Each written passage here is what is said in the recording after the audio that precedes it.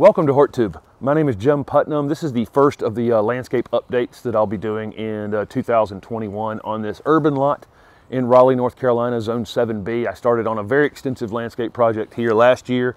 There is a playlist on my channel that I'll link up here in the corner covering all the progress that's been made so far. So it may not look like I did a lot, but if you go back to the beginning of that, you'll see that I did, including things like that shed and a screen porch back here and other things to the actual house as well, and that continues this season. I wanted to start in this spot because somebody, my neighbor back here, had cut some things down. It allowed me to see back here 3 houses that I couldn't see. I actually couldn't see back here before. I could if I looked through there, but now they're in full view. So one of the first things I got to do here is figure out a screen back here. I've got a Hydrangea paniculata that I brought back from Dr. Durr's.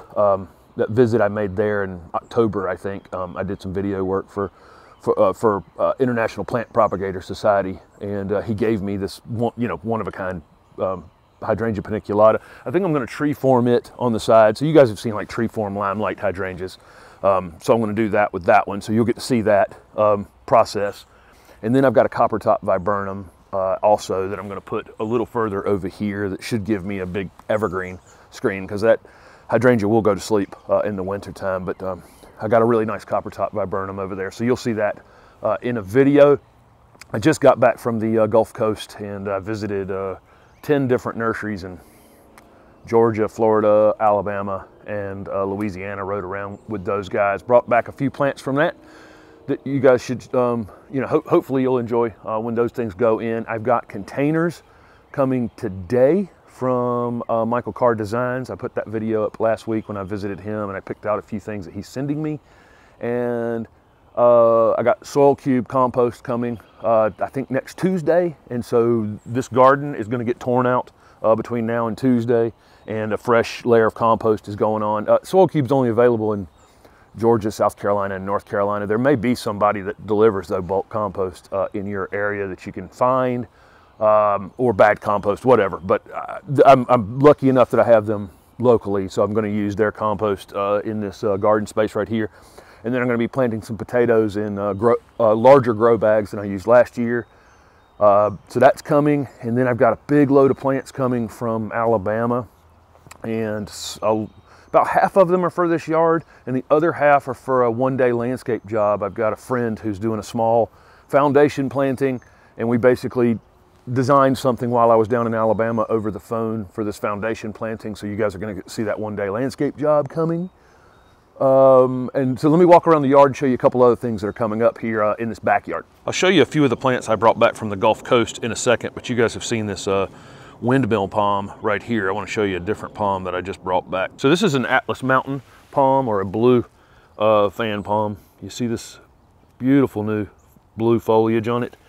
Like I say, it's got a similar kind of growth habit to windmill, but you can definitely tell it has a distinct new blue foliage, which will be more distinct as it starts putting on some new growth here in the spring. So excited about that palm. I've always wanted one of these. They're not inexpensive.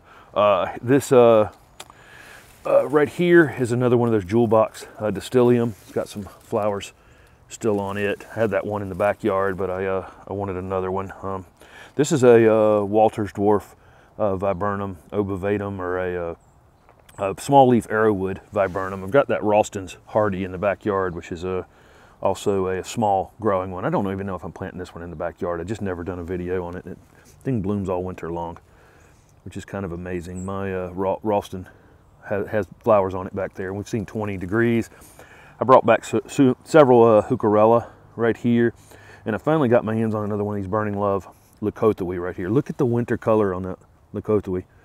I had one of these at the old house, and I just haven't had any availability that I've seen since I was there. So, but I finally have one now. I may just put it in a container. They don't particularly like wet feet or poorly drained soil in my area, but I think it'll look great in a container with that beautiful winter coloration, and then that stem color is amazing as well. So here's looking back toward the screen porch, which I just talked about.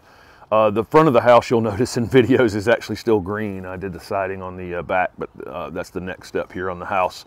Construction is getting the siding finished all the way around the house. And this is that copper top viburnum. I had planted one of these at the old house, but great plant. It's not showing any of that red color in the winter time, but all the new growth on it is that red color right there. So it's zone 8 hardy, but I didn't have any problem with it at all at the old house. So we'll see. I got a Roman candles podocarpus right there. I haven't decided what to do with. There's a video on the channel tomorrow for Daphne right there. Don't know that I'm going to plant them yet. It's supposed to rain 7 out of the next 10 days, but I'm going to talk through them. This variety right here, this Wild Winter, is just really, really beautiful. Several different variegations in that. Let me get a little closer. You can see kind of different variegations on the same plant.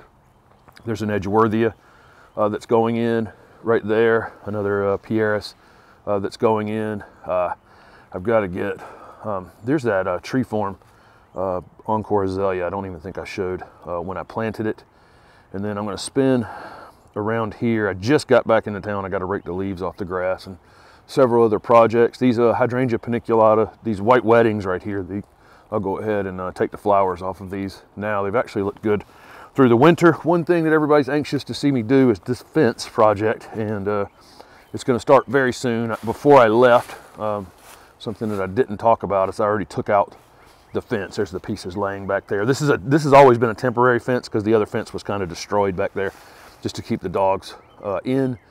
Of course, the temporary fence will be gone as soon as the other fence goes in. I'm starting with the back there, but there's pieces of it laying here that I cut out before I left. So once the rain lets up, I'm going to go ahead and put the 4x4 post in and get rolling on that.